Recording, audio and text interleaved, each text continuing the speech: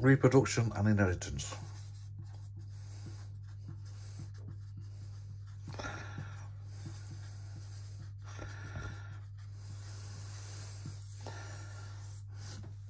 With this, the idea is to look at children, babies, how they're conceived, born, as well as looking at the DNA and the uses of DNA later on. Reproduction and inheritance. The first thing we need to talk about are the sex cells. In a male, it's called a sperm. And it actually looks like a little tadpole, tail to help it swim, and very little cytoplasm, just a large nucleus. The head is designed to be able to break through into the egg. Female sex cell, called an egg. This is the largest cell in the human body, and again there's plenty of cytoplasm there to help after fertilization for the egg to survive until implantation. The sperm is made in the testes, while the egg is made in the ovaries.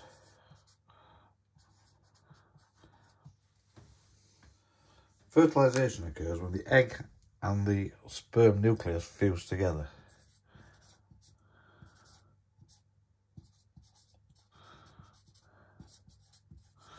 This actually happens in the oviduct, not in the uterus as people would think.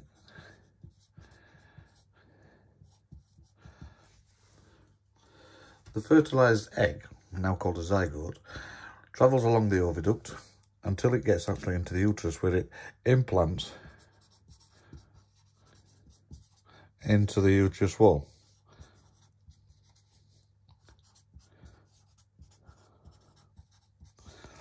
That's where it's going to stay for the next 9 months. The uterus lining, which has now become what's called the placenta. This is where the mum's blood and the baby's blood, they never meet, but they do allow food, waste and oxygen to be passed between the two, but the bloods never meet. If they meet, then it would be probably terminal for the baby.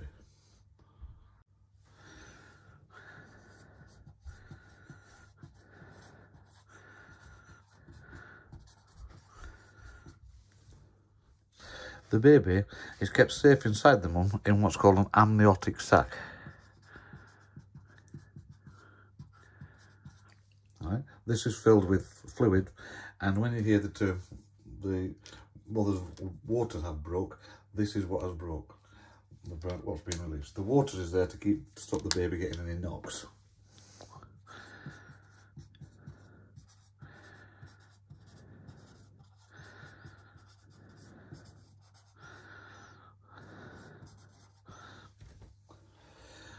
As well as useful substances like oxygen, food, and waste products like carbon dioxide and other waste from the baby being passed across the placenta.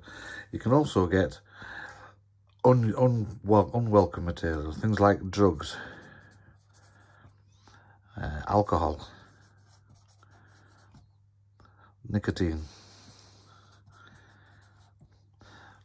things that are not there that you don't want. These are things that will damage the baby and are best avoided.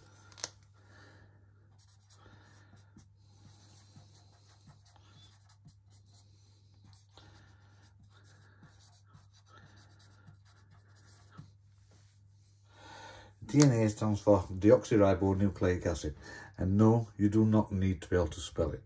Just DNA will do at this point. You should understand that humans have 46 chromosomes. 23 from mum,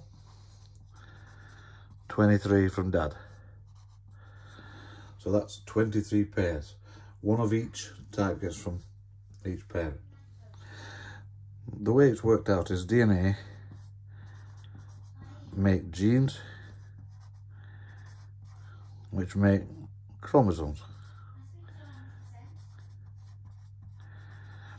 These are usually described as X's, one from each parent, with the sex ones being XX or XY, girl or boy. DNA has many uses. Think of Jeremy Kyle, think of finding parentage, think of what's called DNA fingerprinting in forensics. So you've got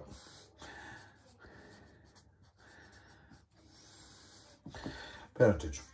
Think of Prince Harry and who's his father? Is it Prince Charles or is it James Hewitt? You've got forensics,